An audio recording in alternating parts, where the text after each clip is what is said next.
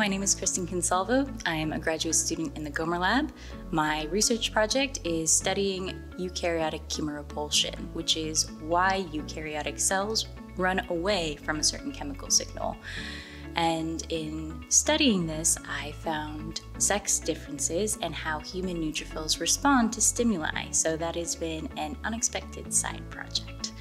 The hope with these projects is that we can move a potential therapeutic for neutrophil diseases where they accumulate either in the lungs or in a joint, and apply a chemorepellent, so a substance that makes those cells run away, forcing them out of the area where they're no longer causing a benefit, they're instead causing a harm. All right, now for some questions on my grad experience. Let's see what the first one is.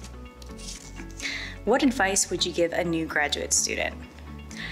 So, my biggest piece of advice to new incoming graduate students is you should know how to study. That was one thing I had to learn in undergrad, and that was a hard lesson to learn. Once you know how to study, then you can focus on the next biggest piece, which is how to manage your time effectively.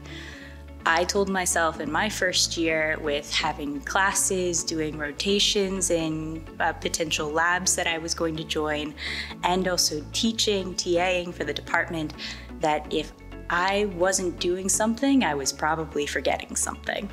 So know how to learn, know how you learn in particular. I know people have heard this a million times, but it's really true. If you know how to learn, if you know how to study, and then also if you can manage your time effectively and be efficient at what you're doing when you're doing it, again, that's a skill you'll learn throughout grad school and as you evolve and maintain your own project, but those are two really important things.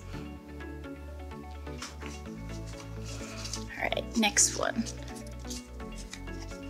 What is your favorite word?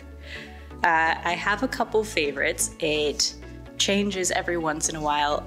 My favorite word I've been using more recently is kerfuffle.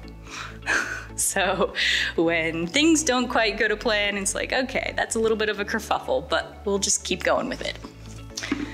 Next one. What advancements do you see on the horizon for your discipline? Well, getting into the second part of my project, the sex differences in human neutrophils, using sex as a biological variable in immunology is surprisingly only recently coming to fruition.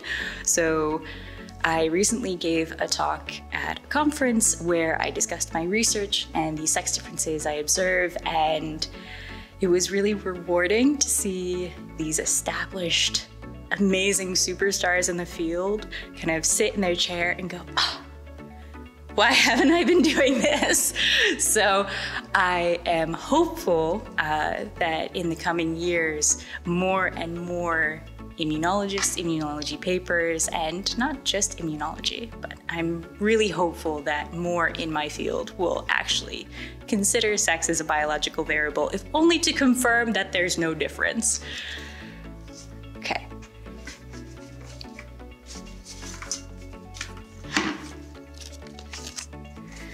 What has been a memorable experience at Texas A&M? Okay, so everyone always talks about the football games. And of course, football games are awesome. No judgment there. But I would be wrong to not say my most memorable experience at Texas A&M was getting married under the century tree on campus. So that's been wonderful. And I love my husband. It was very much a last minute thing due to COVID interrupting all of our wedding plans, but we made it happen. It was beautiful. It was incredibly hot, but so worthwhile. And so I'm so happy to have those memories to hold on to. And I know Texas A&M will have a special place in my heart because of it. All right, next question. So what is one thing people would be surprised to know about you? So, historically, the thing people have most been surprised to know about me is that I earned my black belt in Taekwondo at the age of 10. At the time, I was the only woman and youngest woman black belt. Obviously, if you're the only, you're also the youngest for the next year until more women had achieved black belt status. So that was my go-to. But with COVID, the other surprising fact about me is that I have married my husband 3 times in 2 weeks. So that way we could have very small ceremonies and not risk spreading COVID to our family members, some of whom are immune compromised. So I've almost been married as many times as a Kardashian, I think. What characteristic do you prize most in a colleague? I love my lab mates. I'd say the characteristics I really value in them and why we get along so well is that they are curious. They are always wanting to push boundaries of what the research is telling them. They ask questions if they're new and they're not sure how our lab does things. I love it when they do that, if only because it means you recognize that you may not know everything and that there are many different ways to do the same task successfully. And so them being curious, doing well, asking questions, and willing to engage. Sometimes the most helpful part of a lab is when you get a result that you weren't expecting. You're like, why could this be? And sometimes you just need to talk it out with someone. And my lab mates are great sounding boards for that, because they'll come to them with data and being like, I'm seeing this and I think this means this, but I've also been reading papers on this thing and I think that may tie into it, and they'll be able to kind of take that information or take their own literature that they've read and kind of help me figure out what I may be seeing, what that means. So that's been really helpful. All right. Why did you decide to pursue your graduate studies with the Department of Biology at Texas A&M? That was pretty easy. I had been to interviews at other universities, and in talking with the graduate students there, they were very drawn, they were stressed, they were anxious, they were competitive with each other.